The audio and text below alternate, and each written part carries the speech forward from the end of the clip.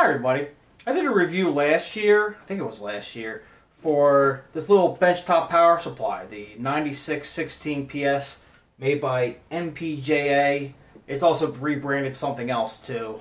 I can't remember off the top of my head. But the voltage and amperage adjustments on it were starting to go bad. And when I opened it up, I found out why.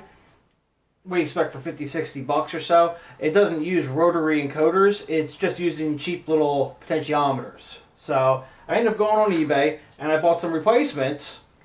I think it was like $5.50 shipped or so for 3 of each. There's 2 10K pots and then 2 1K pots on this board. So we're going to go ahead and replace those so this way I can get correct adjustment again, put it back together, and then we'll fine tune. There's 2 little blue trim pots here. So we'll have to hook it up to the multimeter and see if we can get it really close to what it should be. And while I have it apart, I also already added on to the front of the display this little port down here. It's an extra banana plug next to your positive and negative. That goes inside the case and is connected to earth ground. Reason being is it's the middle of winter and I'm shocking everything because the air is dry. It doesn't matter how much I run a humidifier. So this way I can take an anti-static strap, throw it on myself real quick, and plug it right on in. And now I got an earth ground and I won't destroy all my electronics because I'm busy running my feet over the floor. So what I'm going to end up doing here is try to clean up enough space so I can actually work here first. Looks like from the way they come from the factory, or at least from eBay, they use little straight ports. Let's see if you can see it like that. Well, this is going to be a bit of a modification because the originals actually have these little legs that go down and they're a through-hole part. Well, the ones I got from eBay, they stick straight up. So I ended up taking one, bending the ports on down, or the pins on down, so they get really close. They're the exact same physical size, but the legs won't actually reach into the circuit board. So what I'll end up doing is cutting off the 3 original legs and reusing those legs.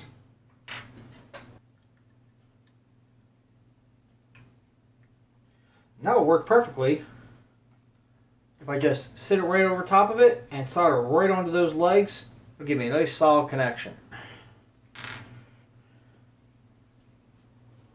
Fluxing will go. Yes, I have kids.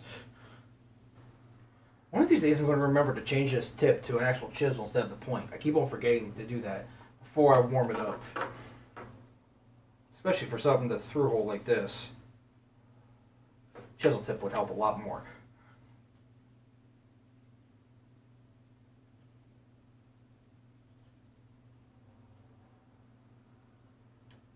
I let go too fast. It wasn't done setting.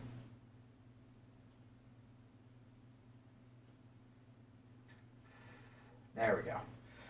I was a little too quick on that one. There you go. All fixed. 4 new potentiometers on here. Let's go ahead and put it back in the unit and partially put the unit back together. And since I kind of forgot to show you the teardown part of this because I kind of delved into it too quickly, if you try taking off your panel right here, there's 4 screws in the back of it that hold it on, plus a cable, but at the same time, you got to pull off the knobs, which are really hard the first time. Oh my god, I thought I was going to break the whole thing. But now they come on and off fairly easy. But there's also a nut underneath here that you basically got to get with pliers. You can't get a socket or anything in there. So it takes a few seconds to get it apart. So make sure once you take off the 4 back screws on the circuit board, you don't just try ripping the circuit board off, or you're going to rip off the potentiometers right off the circuit board. Now, one quick mention, which I'm not changing out today because I don't have a replacement right now. This little 470 farad 50 volt rated electrolytic capacitor is on your output positive and negative to filter out the noise from the DC converter, the AC to DC converter. Supposedly they are crap, so there's probably a fair amount of noise on the outputs on these. I don't have a scope yet. I haven't gotten around to buying one or getting the money up for one, so I can actually see. But if you're going to open it up, chances are it's probably a good idea to put a better quality cap in here. Check this out, people. There's 2 little potentiometers in the back. They sell this in a 3 amp and a 5 amp model. This is the 3 amp model. That's cheaper. If you take your meter on 10 amp setting real quick, normally it will crank up. Let me crank this all the way the other direction again. And you crank it all the way up, I get about 3.33 amps out of it. But if you take the potentiometer back here, crank it all the way the other way, guess what? You get 5 amps. You just saved yourself $15. Now after playing with this for a little while, we have the two blue, all the way straight down there, the little trim pots. Those adjust the voltage and amperage from the trim pots itself. And as we see, if you adjust the amperage all the way up, you can make this into a 5 amp power supply quite easily. Now, to actually zero out or get the display a little more accurate, on the back of it, not sure if I can get this in here correctly, you'll see very top here, let me see if I can put this down and point to it. Right up here, you got RP1 and RP2. They're little tiny trim pots up here. Apparently, RP1 adjusts your amperage, and that's how I got it down to 0.01 milliamp showing. And RP2 we're going to adjust right now, which should help calibrate the voltage a little bit better. Let's get to 12 volts on this, and then we'll adjust this meter. 7, 8, 9. Oh, a little bit further down. Okay, that's exactly 12 volts. And I'm actually reading exactly 12 volts. Okay, so how far off is it then? So 12.1. Still like a half a volt off. See, at 12.6, we're reading 12.1. So we've got to adjust it down a little bit. I'm not sure which way it's down. It should be this way.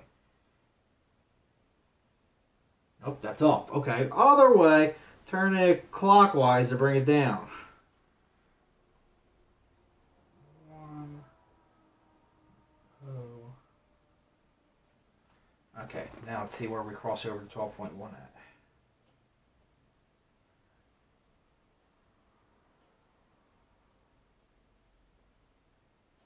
You know what? Honestly, I'm not gonna play with it right there. I can live with that ever so slightly being off. So let's recap.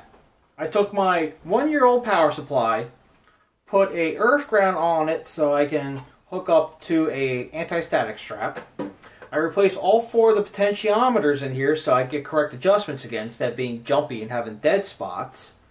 On the back of the circuit board for this, we found the voltage and amperage adjustments. Now the voltage I dropped down from 30 to 25 volts, so it will work a little bit better for me. It's not quite as sensitive and I can get finer tuning on my voltage.